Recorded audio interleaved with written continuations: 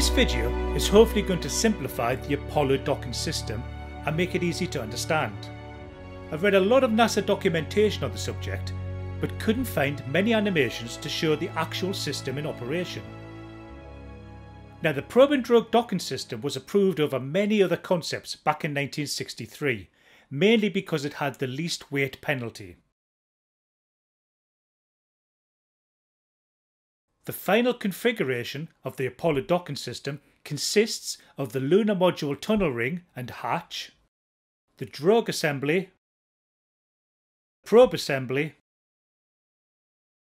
the command module docking ring and automatic ring latches, and finally the command module forward hatch.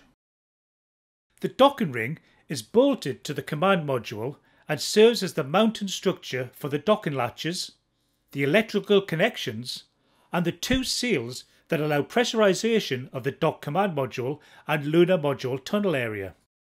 The drug assembly is a truncated cone structure that is installed in the lunar module tunnel and serves as the guide and the receiver for the probe head. The drug consists of 1-inch thick aluminium honeycomb, sandwiched between aluminium face sheets, 3 main support beams, and 6 stringers. Drug mounting lugs are part of the main support beams and mate with drug mounting pads in the lunar module tunnel. One of the drug pads contains a latching mechanism that provides rotational constraint and can be actuated by the crewman during installation or removal of the drug from either the command module or the lunar module side of the transfer tunnel. That's the background on the actual equipment, so I'm now going to show the sequence of events and how the docking system actually works.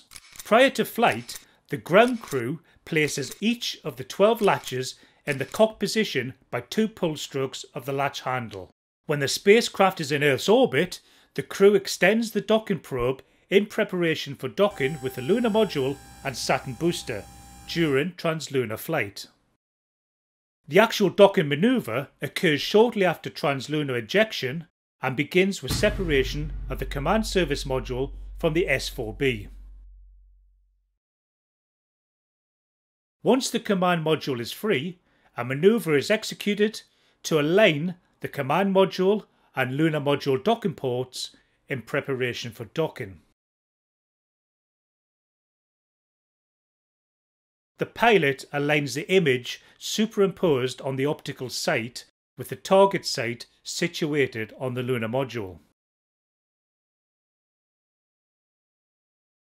The crew then initiates a closing velocity so that the probe head contacts and engages with the drug. You can see here the probe capture latch assembly protrude through the drug and engage the 3 latches. The crew observes an indicator to confirm capture latch engagement prior to initiating the probe retract system to pull both spacecraft together. The crew initiates the retract command, which then pulls the docking ring and lunar module tunnel together. Now, the 12 docking ring latches are automatically actuated when the lunar module tunnel ring depresses a trigger on each of the latches. As the tunnel depresses the latch trigger, the hook and handle are released, and this allows them to rotate to a position where the hook is over the docking ring lip. Ring latch engagement provides a pressure-tight, structurally rigid connection between the spacecraft to allow crew ingress. The tunnel and the lunar module are pressurized by opening a valve in the command module forward hatch. One crewman then removes the forward hatch, verifies engagement of the 12 latches, connects the electrical umbilical, verifies engagement of the probe extend latch, vents the gas from the probe retract system, and reinstalls the forward hatch. The lunar module is then separated and the docked spacecraft continue their journey to the moon.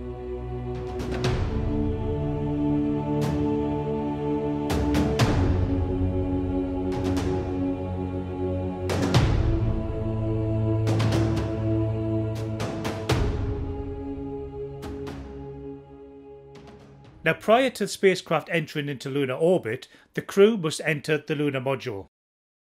The probe and the drug must all be removed. The probe consists of a manual capture-release handle which detaches the probe head and has a ratchet assembly for probe removal. After the lunar module checkout activity is completed, the two crewmen re-enter the command module and the removed hardware is reinstalled in the tunnel, but is not electrically connected.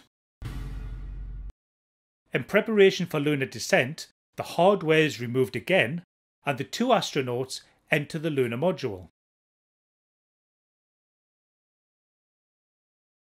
The probe and drug are then reinstalled. This time, however, the drug is reinstalled from the lunar module side.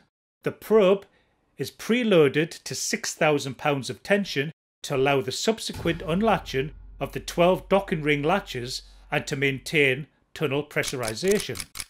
The forward hatch is then installed. The lunar module is then able to undock and land on the moon.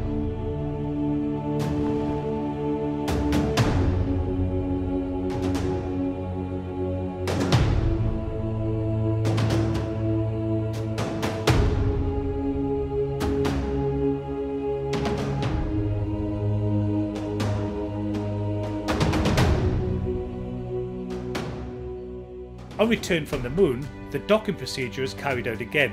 This time, the lunar module pilot can also align the lunar module by aligning it with a lit target in the command module window. The docking procedure and capture happens in the same order as previously carried out.